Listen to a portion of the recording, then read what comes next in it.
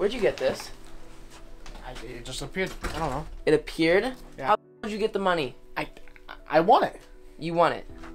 Where did it come from? There's no way you won it. I sold the car. You what? I sold the car. What? Are you serious right now? How am I supposed to get to work? How am I supposed to get groceries? Am I supposed to take the bus? What were you even thinking? Okay, I'll get you a better car. Come, just one more. Just one more chance I can. One more? How many times are you gonna say that, Alex? Time and time again. No, time and time again. You always go back and you try to win. It never happens. Just one more.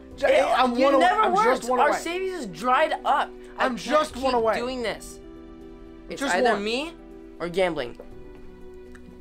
Pick. You choose. I choose you. You need to stop. I don't know how. I don't. It's okay. We'll get you help. We'll find a way. Okay? Okay.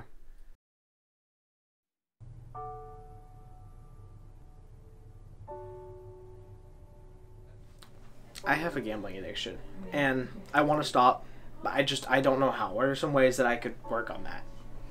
Well, normally when we talk about addiction, especially gambling addiction, one of the things that I have my patients do is give money to their husband, their wife, their significant other, and that normally gets that process started of getting through and over the addiction. Is that something that you can do? Yeah, definitely. Okay, let's work together on that, and your homework is to give your funds to your spouse. Okay. Okay, I'll work on that.